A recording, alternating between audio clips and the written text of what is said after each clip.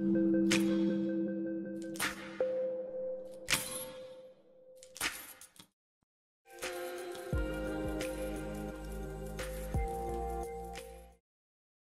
here we are, live with Devisode 16. I think it's hard to believe that we've done 16 of these, but today we're going to be building a taxi dispatcher web app along with Jose, the other developer advocate. Hey. Hey. Good morning, Olivia. Good afternoon. So here we are. We're actually going to be working through a tutorial that you may have seen before with version 6, which is there's a taxi cars dispatcher tutorial if you want to follow along, which is on our developer portal. And we're going to be following this tutorial exactly. We even have it sectioned out into what we're going to be doing. And then when this is up on YouTube, also, you'll see the sections more clearly in terms of just setting up the basic map and all the steps afterwards in terms of adding a passenger and adding the different taxi cars and things like that. But for now, if you also want to look at that, that's where the documentation is and all the code that you would essentially copy and paste and what we're going to be using. So it's pretty one-to-one for this Devisode, which I think is good. Yeah, the link for this article is in the description down below. I'll go through a little bit of sections here. So the first step that we want to do is we want to initialize the map. And this is what you see in most of our tutorials or most of the documentation if you're on the developer portal.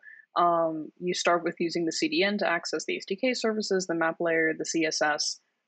We set a basic style, and then we instantiate the map with your specific API key. So as always, you want to create a developer account on developer.tomtom.com and get your API key. And then down below, it also centers the map on a specific location when you open the web page, as opposed to the zoomed out version. So this will actually set it to a specific lat and long, which you can, of course, change to wherever you want it to be.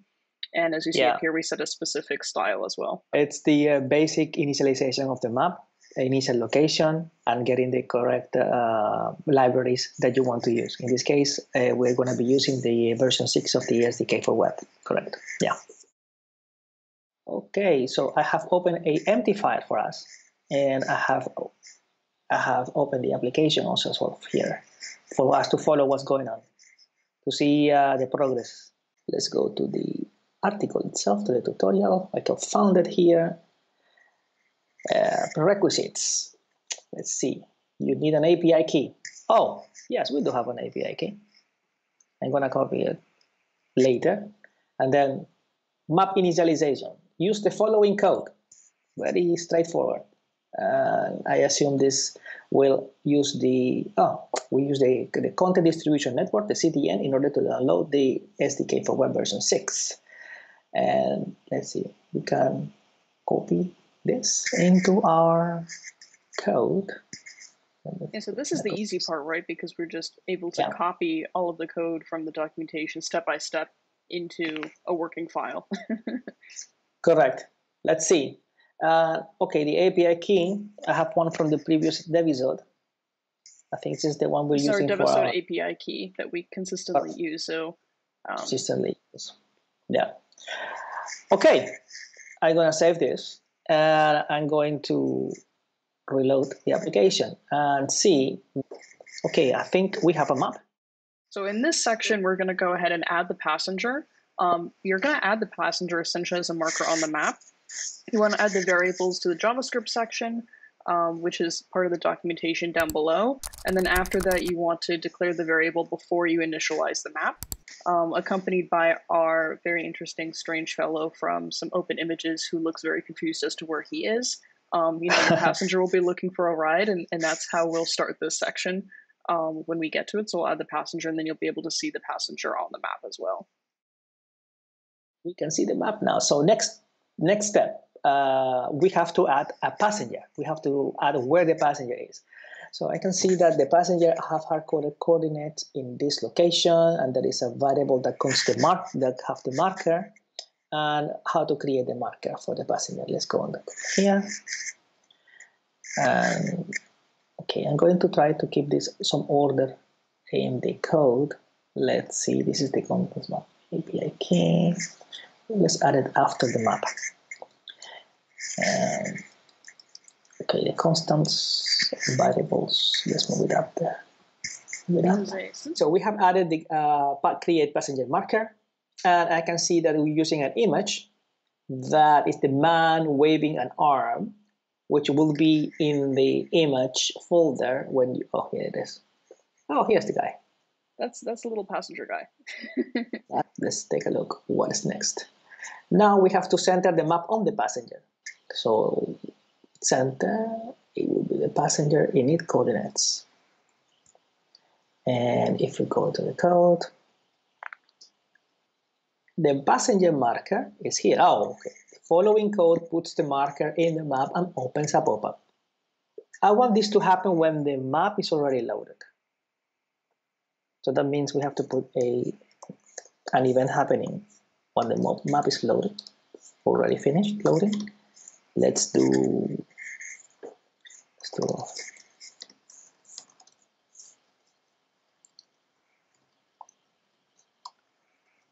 this. So that way we actually add the passenger marker with the map itself. How could it look like this now? It says click anywhere on the map to change the passenger location.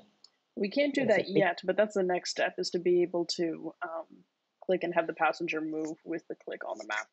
I believe the next one actually shows the little guy. Yeah. So in this section, we'll be changing the marker position, which is changing the passenger position, correct? So this is a little guy, and this is moving so you can move the passenger around. And that's done by creating an event which just changes that position on click. So this is actually very similar to if you have a marker to setting something where you would just change that marker on click, the passenger is just acting as this marker so that you can set their location for this taxi dispatcher app. So you can set the pickup point essentially for the taxi.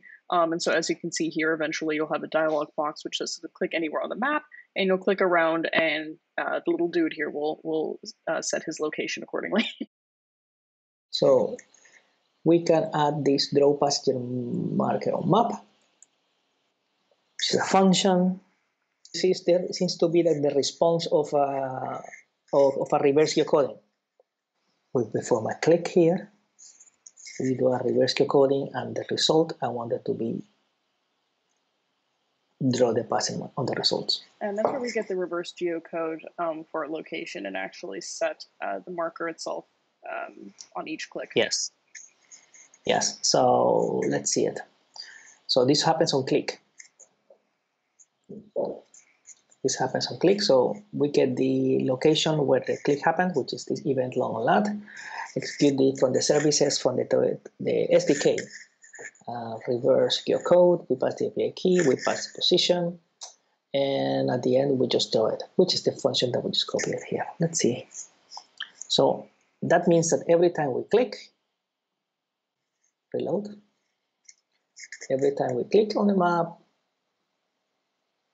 the little guy moves with us, and it tells you in the pop-up what is the address where you click.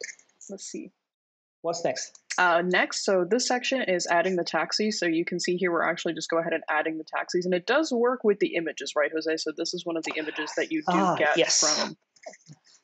Yeah, so you can see on here, you can see the little taxi image, but you're creating those taxis, and then you can see that it's a taxi 3, taxi 2, and then you have the passenger here, so you can start to see how the dispatching will begin to work, because you have the images of the different taxis sort of floating around here. And so essentially, this is just you manually adding the taxis, which you'll use later to start to draw routes. The addresses of these taxis are hard-coded right now, and I can see that we are going to be in around Amsterdam. This is if I recognize the map correctly. Yeah, so Amsterdam. It's probably under here. Yeah. Yes. Of course, these addresses can come also from your backend. So whenever you have a series of assets that you want to keep a track of it, you can come from the backend. Right now, but for the example, I think we just hard coded them. Now we just add we add the taxis. So we have a function that creates a taxi with an object, and they are populated inside an array. Okay. Let's copy this one. Let's see how it looks like.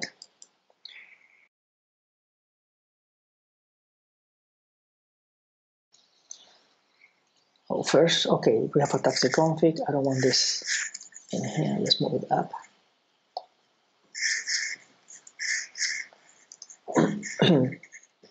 I can see the create taxi function. You have the name, the color, the taxi. I assume this is the color of the route that's going to be created for the taxi. The initial coordinates and where the file is for the icon, width and height of the icon. And then we are going to create an array of objects right now. So let's continue. Okay, so what's the next step here? I can see that after adding, you're going to select this set default taxi config, which is the function, and we're going to initialize them. This to add the markers. I can see here we are adding markers. Yeah, are we essentially adding just an array of markers? Yeah. And we're adding an image to each of them, right? So we have, taxi 2, we have the image for taxi 2, etc. When the map is loaded, after adding the pop-up for the passenger, we add the taxis so that they load. Initialize and put the markers for the taxis. You think we'll have some effect? Let's see. Let's see if we get the taxis when we load the map. And there we go. We see the taxis as soon as we load the map. We can see taxis now. Yeah, and you can still move the guy. Hello, I'm here. No, I'm here. No, I'm here. No, I'm here. And then next section is that we're going to add a submit button with the CSS. So here now, after you have your taxis and you can see the images, and then you can see the image here of your passenger where you can click to move its location. You can also have the submit button. So you want to set up that submit button because that will set up your CSS and the style of your application so that when you're ready to create a route and to start that taxi dispatch process, that you have some visual feedback. Of saying, hey, we have the taxis, now I'm passengers where I want them to be, and I want to go ahead and submit to start the process, and this is some of the CSS that you will be using. It does cut off a little bit here just for the sake of the slides, but again, all the code is on the documentation, on the tutorial for the taxi dispatcher, where we go ahead and set up that button. Yeah, so now we have all the CSS here to actually set up the submit button for when we want to actually get the routes and pick up the passenger. The button is under the map. Okay.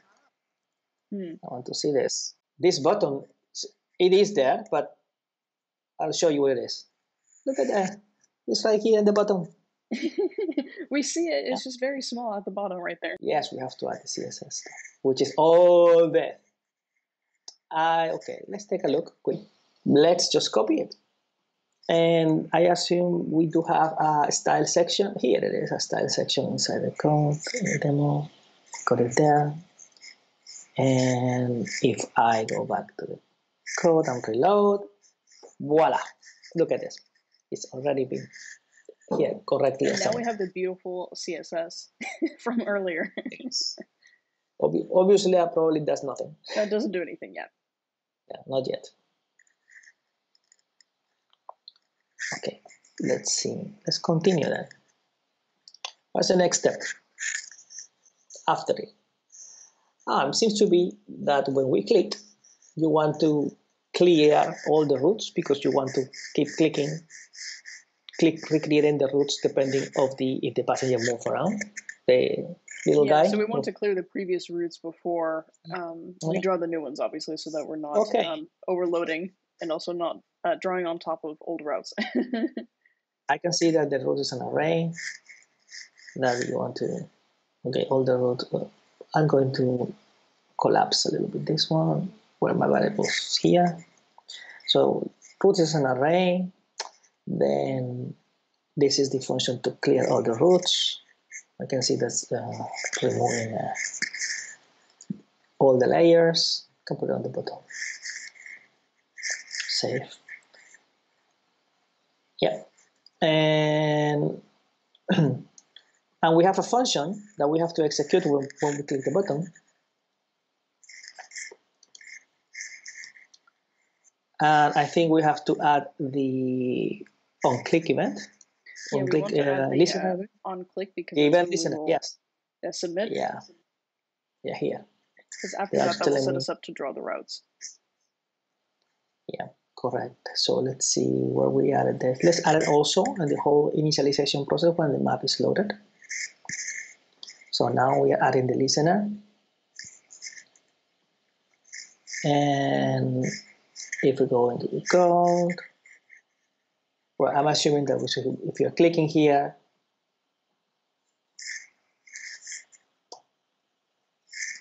you are clearing all the routes every time we click the button.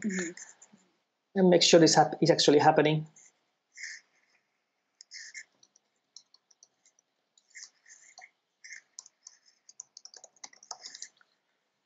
And let's see it. Let's put a logout to see every time. There it is, leading routes. The last big step is really to draw the routes, and here I have some of the functions that are actually used in the documentation in terms of calling some of that routing, which is a little bit of closer to the final product where you have, the routes going from each taxi to the person, and then you can start to build out, which is the closest one, and then getting to the destination. We're going to create the routes. Let's see. Oh, let's add them. It's a constant, so let's put it in the constant section. Then let's say we have a passenger box coordinates. We are going to create routes from each taxi to our little guy location. So that means they want to create in advance the object that we pass to the routing API. So let the batch coordinates, okay. Excuse me. So let's move this to the top where all the variables are. And what it does is update the tax batch locations. Yeah, this is the pair. All the taxis towards the location of our guy. Next, let's see. Now we have to just initialize this right after the set default taxi config. Okay, let's initialize this line after set default taxi configuration. Where is set default taxi configuration? So do we end up using the batch routing here since we're going to calculate the routing from the taxis to the passenger at the same time? I think so. I think we're going to use the matrix routing to calculate which one is the closest or fastest to the. Okay. Yeah. The matrix routing provides a summary. But before doing that, we actually want to draw the routes visibly, and you want to interact with them to get an idea to whoever is using the application. Visual feedback to see which taxi is closest, so you can actually see it physically. Yes. So I can see in the next step that we are going to use the routing API in a batch format in order to get 4 routes because we have 4 taxis. Of course, I see the batch items action is an array of 4 elements with all the batch coordinates for each one. Of course, makes total sense. Yeah, let's copy this into our function here. Let's see. So we have a variable here called best route. I don't know yet. I assume this is the one who has the best route to be displayed, but we're not using it yet. But I will put it there. Oh, sorry. What's going on? What? Okay, let's see. Now we're going to do the process of the matrix response. I think that's where we get the summaries. Yeah, that will we get the summaries. So very cool. But let me. Okay, I want to understand this better. Oh, all right. I see that when we submit the button, we just set a function that call matrix, and this call matrix will call the matrix routing, and then we process the result. And this is what exactly the function that we were going to be doing now, processing the results, process the matrix response. Okay, this is for the matrix array. You know, remember the matrix routing, it has a collection of origins and a collection of destinations. And in this case, we have a collection of origins, which is all the taxi locations. And a destination, we have the little guy, the passenger. So we're going to calculate the routes for each one, like the matrix. So I guess we just, let me copy this, and we will evaluate this code here. So this is to convert a point long lat into an object. Type point, so we get our object. And we have the build origins parameter, which creates the parameter that we're going to pass to the matrix routing API, because we're going to add the taxi coordinates. I can see them here. So the origins are the coordinates for the taxis, and the destination parameters. And that's what we pass in then. Yeah. And the destination parameter is the passenger marker location, whatever it is. Because the taxi's destination is the passenger. Okay, so, and this is, well, calling the matrix routing API is quite simple once all the elements have been created and prepared for you. So we can call the matrix routing here. I can see the origins, I can see here the destinations, this is the API key, and we are going to make calculations with traffic information. We can include the traffic. Yeah, we have to make calculations including traffic. That's the whole point to having a taxi pickup service, for example. Yeah. And then you process the response. And we are the process the response. We already did it here. Process the matrix response. It makes it look easy in the tutorial, I feel like. Yeah. And then at the end, when we click the button, we just call matrix. And that's it. And that's it. Here. Yeah, there we go. Yeah. Call matrix. And that's what we add to the button, basically, to our submit button that we created a little while ago. Yes. You cannot connect to the... There it is. Interferes. There we go. Yeah. There it is. It's hard to see the little guy with the routes, but we can still see him. Let's see it.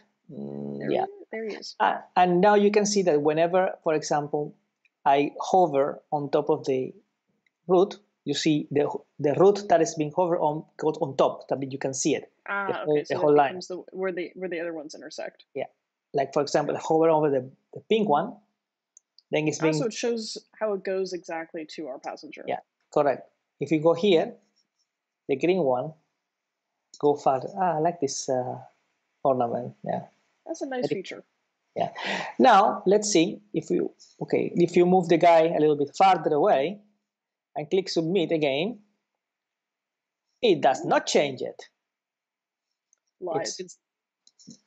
When are the batch data being here? Update taxi batch locations. This happens with the passenger unique coordinates when the map is loaded for the first time. And it happens only once.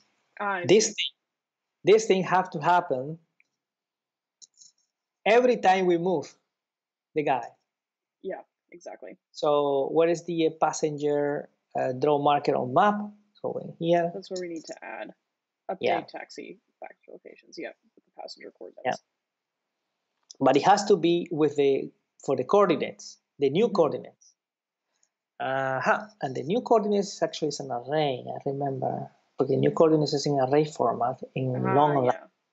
And this thing comes in long lat format. So wait, that's no problem. So I know it's an array, and it's this address here, this position. Okay, we can. This is what can we do? We just we can create a constant here, a variable here with the position, with the same value here. This is the position, because we are going to reuse this variable. Yeah, position, and here is position. First the longitude, and then the latitude of the object that we updated it. And I think that would do it. Yeah, that should update it. Yeah, the values. So let's reload. Okay, and let's submit. Done. Perhaps you have to, there we go. Okay, here it is. So if we click, move the guy a little bit farther away. Let's see, Oldweg 155, and I submit again. There we go. There you go. Now we have the routes rerouted. They're also correctly created for you, and they just... Well, it's still, we still don't know which one is the fastest. Okay, it seems to be that we're going to open a little model window. A little screen with a message, which one is the fastest, or which taxi should go and pick up your little guy. We're going to add it at the bottom of the model. Yeah, model content. And of course, route. Yeah, assume this thing is also includes their own CSS component. So should be in the style. Let's add the style for this model. There it is. This object model, and then we're going to add some variables that control this model screen. Yeah, the document model obtains the document. For the document, the object that contains the model screen, the content where we're going to add the text, and some color. And then we can update the content for our fastest route. Yeah. So let's put this as a constants because I think they're constants. Yeah. Mm-hmm. And to display and remove the model from the screen. To make it invisible, to remove and to display. So can you essentially click and remove as well? Well, that's what we want to do. Like you display something and let them go away, or display a model. Dispatch car number with the best route index. I knew we were going to use this. That's variable for something. Now we have to assign it to a now we have to create the best route pointed towards something. Yep. So let's see how this guy do it. We're going to modify the fastest route color. Also, do we essentially like recolor the route so where it's the same, the fastest route as its own color? And assign the best route index to the object number. Then we object. So there we are sorting. I can see the travel time in seconds. That means we're gonna get the fastest. So we sort the travel times, and then we assign the shortest one to the best route. Yeah. So let's do this at the end. Modify the fastest color, and at the end we have to say that when we process the matrix response, please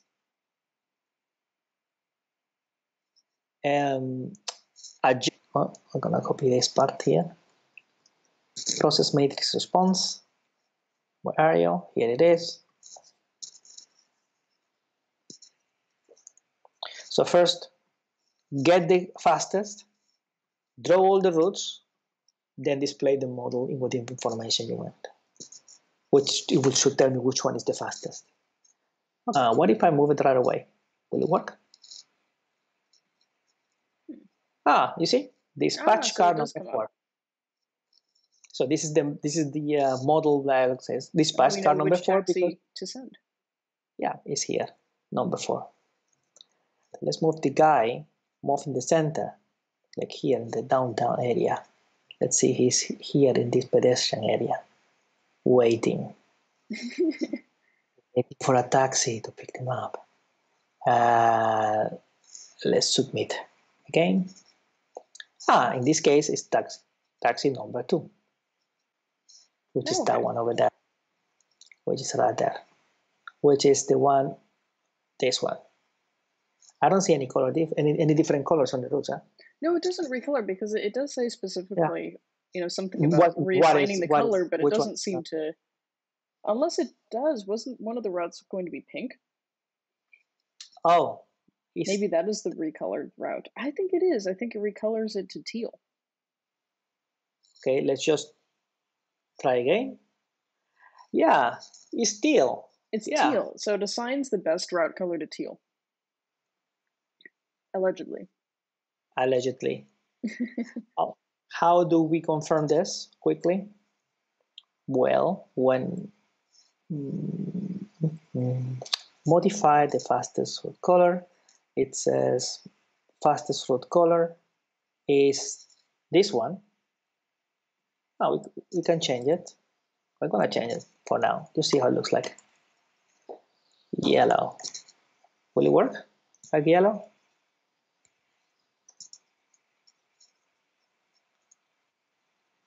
Show me.